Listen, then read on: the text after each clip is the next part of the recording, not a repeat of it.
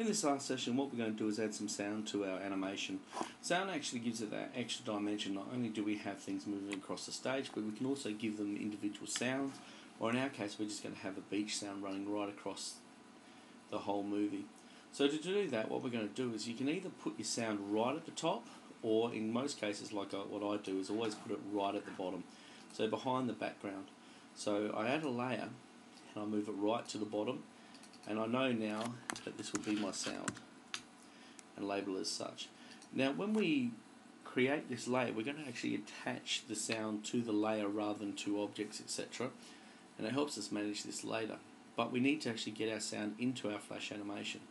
So what we need to do is go to File and go down to Import. Now you've got choices of actually importing it straight to the stage. I prefer to actually import it to the library, and you can also import videos, and I've mentioned before, you can actually import other objects from other libraries, so from previous animations that you made.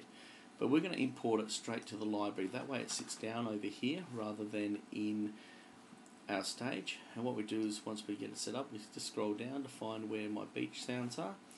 Now depending on the size of the actual import, so if you're working with a 2 meg MP3 or a WAV file, whatever size the MP3 is of the WAV file, because MP3 is already a compressed audio file, you're not going to get any more compression when you make the FLA or SWIFT file.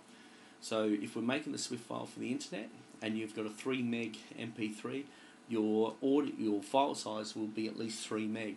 So you need to make sure that you actually work with the audio file, trim the audio files to size. So once I've done that, much the same way you put an object on there, select the keyframe, and then when I drag this out, I can just drop it on the stage. When I drop it on the stage, you see that all of a sudden we have this line that runs through to the end, and then it pauses. Now I've deliberately made this not quite as long as the whole frames, because if it goes over, it will loop and it will play the sound again, and you can actually get this rolling sound occurring where one song starts playing and the next time the program loops, it activates the song again.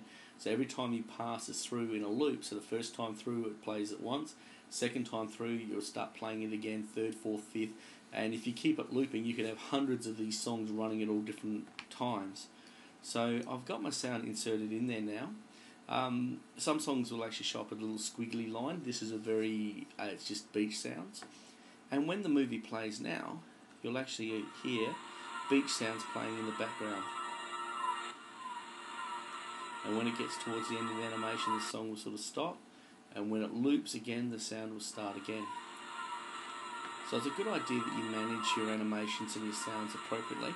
But when you add sound to an animation, if you don't have it there in future, like you watch it without the sound playing, you sort of feel a bit ripped off because it's missing something. Sound just takes your animations to the next level.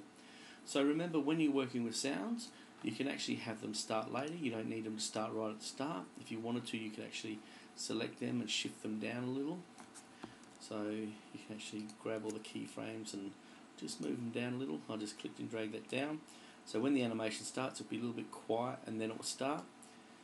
Or if you wanted to make it play all the way to the end, you can shift it to the end so there's the silent part at the start rather than at the end.